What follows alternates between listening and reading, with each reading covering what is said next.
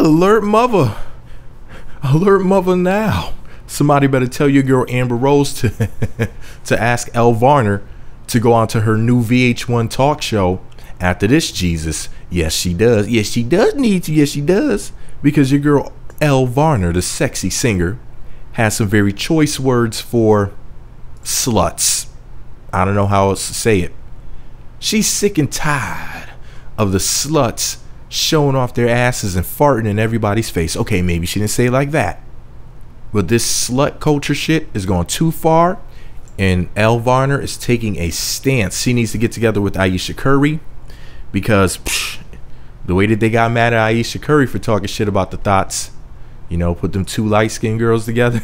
And they're shaming these whores. Getting paint thrown on them. Like when somebody wears a fur around PETA. That's basically what would happen. So she posted this meme where it says, when you interrupt a girl's school day to force her to change clothes or send her home because her shorts are too short or her bra straps are visible, you were telling her that making sure boys have a, quote, distraction-free learning environment is more important than her education. Instead of shaming girls for their bodies, teach boys that girls are not sexual objects. And then I'm going to read to you what a comment says. But let me just say, that right there was pure BS. I'm going to get back to that in a minute. She went on to say this. This is the most ridiculous thing I've seen in a long time. 2016, we have grown women out here promoting, quote, slut culture and validating their personal choices and actions behind phrases like, quote, slut shaming, etc. If you want to be loose or provocative, then be that. But do you really need to encourage young, innocent, impressionable girls to wear shorter shorts and show their bra straps in school? These are the same women throwing around words like, quote unquote, feminism and, quote unquote, women's empowerment. Shaking my head. Let's be 100% real here. Call it birds and bees, human nature, whatever. But each gender was born with body parts arguably made for procreation and exchanging pleasures. The average girl will be of childbearing age at 14, and boys of the same age experience completely natural raging hormones. Kids are curious and mischievous enough without us shoving sex down their throats. So, deep throating.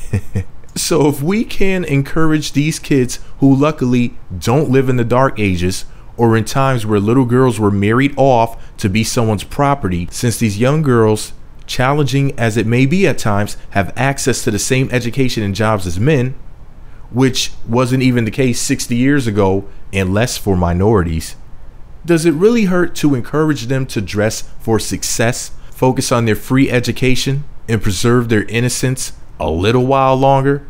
End quote. Damn, Elle Varner, you don't put them sluts in their place in such a nice, sweet, intelligent way. Elle Varner said, hold up, wait a minute. And the hoes had to wait a minute. They had to wait a minute. Now I know a lot of people are going to be offended by me saying that, but let's keep it real here. I'm going to show you how you are some hoes if you're offended by this right here. Let's go back to that meme. It said, when you interrupt the girl's school day to force her to change clothes or send her home because her shorts are too short or her bra strap are visible, you were telling her that making sure boys have a, quote, distraction-free learning environment is more important than her education.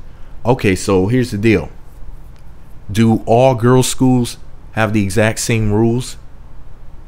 Are girls sometimes attracted to other girls and boys attracted to boys sometimes?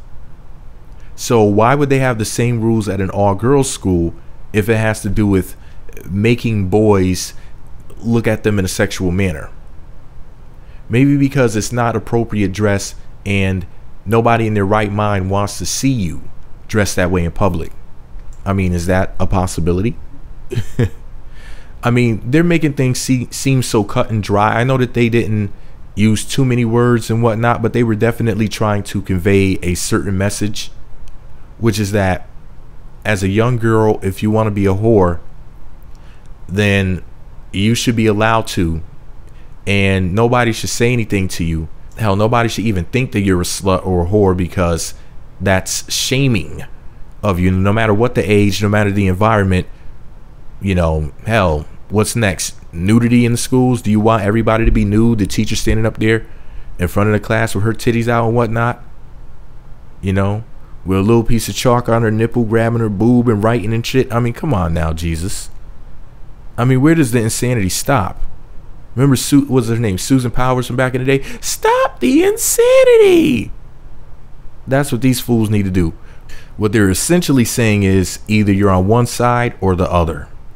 Either you're for freedom of sexual expression or you're slut shaming. It's very cut and dry. It's very black or white. You know, it's either one or the other, and it's not really quite that simple. But at the end of the day, man, come on. Do we really benefit from young girls going to school dressed as prostitutes? And what does it have to say about a young woman who wants to wear booty shorts and show her bra straps as a teenager in high school? Like, what does it really say about you as a person, about your self-worth?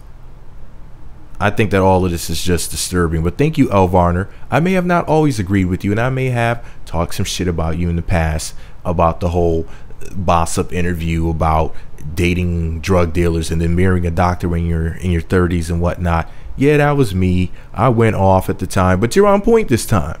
So I totally agree. And Elle Varner is fine as a mudger fudger. But anyways, excuse my thirst. That tongue is looking delicious right now. But anyways, just because I think that Elle Varner is fine, and just because I think that what she said was proper and right, doesn't mean that you agree with the Jesus. Let me know what you think about it all below. Be sure to subscribe to the Meat Magazine YouTube channels. Visit meatmagazine.blogspot.com for more. Follow me on Twitter at Meat Magazine. Her hair, her lips, her tongue, all of that. And what she was saying, Jesus. Woo!